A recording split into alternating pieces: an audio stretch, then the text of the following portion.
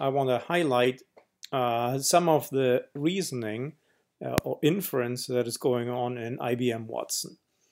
So let's start out with these two sentences over here. This is the clue given in May 1898. Portugal celebrated the 400th anniversary of this explorer's arrival in India.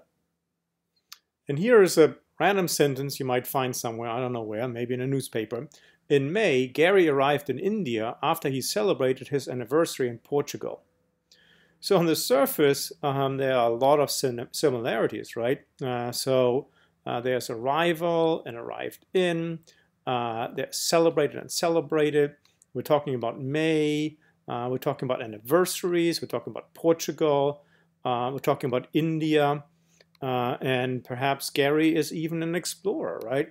So if we just use keyword matching, this is a pretty good match, but as you might guess, not really what we're after.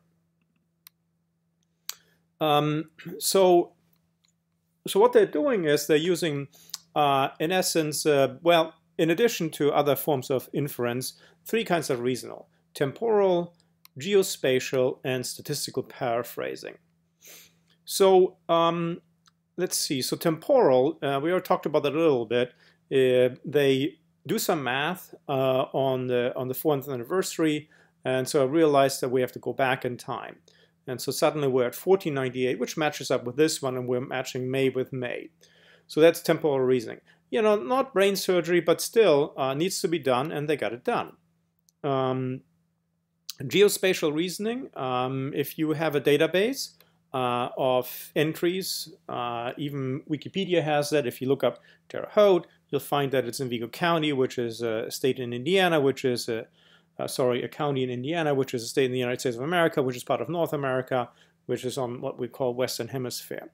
So you can do some geospatial reasoning. You might realize that, oh yeah, Kepat Beach is in India. So strengthening these relationships. Statistical paraphrasing, what's the similarity between arrival and landed in? There's some similarity in those two things. I mean, if you land somewhere by boat or airplane or space capsule, you kind of arrive there, right?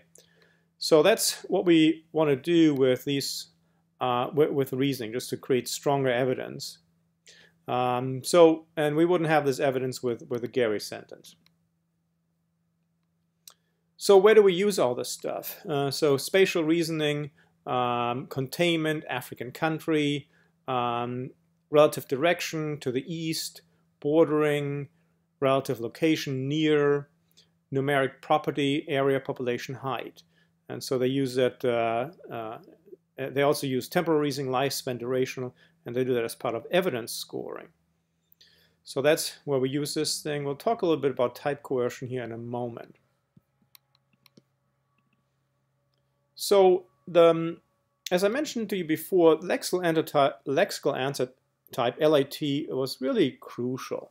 So suppose we have all these answers that we came up with that are related to, that are potential answers for this clue.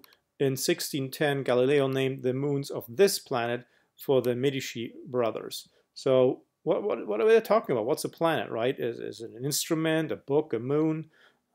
So it's very important to realize, we're looking for a planet. So here is what they call the type coercion framework. So you have different types, and it's like trying to figure out how well do they match. And so suppose we have a candidate answer for something, it doesn't matter what it is, and we have JFK and we have facility. And so trying to figure out, do they match? So as it turns out, there's John F. Kennedy International Airport. And so they figure out that, so they matched this one here to the airport, and the airport, or international airport, is a direct match for airport. And so facility, facility, an airport could be a facility. And so what they have over here is, if you have an ontology about locations, you might realize that, oh yes, one of the facility types is an airport. So it's is a relationship. So do some math, and we get a match of the type coercion framework. IBM Watson is all about confidence values, confidence factors. So like trying to figure out, how good is the information? That was a key aspect of Watson, and so they have numbers everywhere. Entity disambiguation, again, Typecore helps with that. So talk about JFK.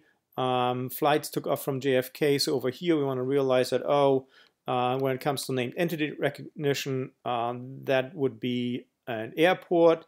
JFK was assassinated. That will be a person. Critics loved JFK. That would be a movie, right? So notice that it's the same thing. Named entity recognition is a little bit more challenging than we have seen it so far. So what is it? Just a little bit more detail about temporal normalization. So if we have a 400th anniversary, we saw like do the math to get to something like this. So that's temporal normalization.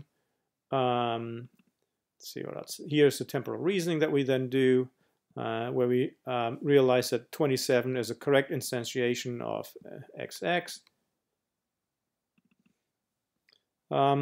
Here's some additional temporal reasoning. So here's the question or the clue. At the museum, you can see the spinal column of this 19th century presidential assassin. And so suppose we have two candidates, George Wallace and John Wilkes Booth. So then we kind of like need to know that that there's a 19th century presidential assassin, right? So somebody must have lived in the 19th century. So if we look at George Wallace and we find out that, oh, wait a minute, they were born in 1930, well, clearly they didn't exist in the 19th century. Okay. Here's statistical paraphrasing, murderer, assassin, same thing. So here we have somebody who was born in 1838, so yes, that matches up with the 19th century. So some additional constraint, temporal reasoning. Spatial reasoning, again, they have lots of information stored in structured knowledge bases. The clue is India shares its longest border with this nation to the west. And so we have some candidates, Iran, Pakistan, Bangladesh, that came up as part of searching. And so now we want to find out that there are countries called India and Pakistan. And Pakistan has a border with Iran. Pakistan has a border with India. India has a border with Bangladesh. And so we have geo-coordinates. And then we can use these things to determine whether something is to the west or to the east. And so I think the answer actually is Iran, but I'm not 100% sure. So some reasoning, not rocket science, not like figuring things out, like if Lisa is taller than Brian and Brian is taller than Amber. I mean, who is Lisa taller than Amber? No, we cannot do that. But still, this is inference. This is reasoning, and it's very, very valuable to what they were doing. Alrighty, folks, that's it about Watson. I'll talk to you later. Bye.